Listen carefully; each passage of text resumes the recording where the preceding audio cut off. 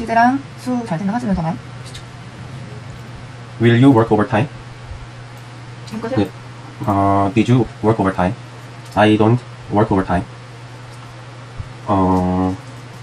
I'm planning to work overtime. I want to work overtime. I ate early dinner for work overtime.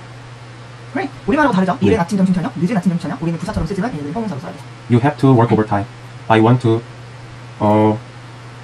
you work overtime.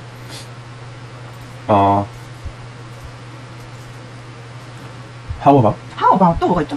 너무 하는 게 없다. 두 개예요. 제안하는 표현에서 우리 암기했던 거. Why don't you? Why don't you 하고 how about 하고 둘 다 일단은 괜찮아요. How about you work overtime? I worked overtime, so I'm very tired. He forced me to work overtime. He let me work overtime.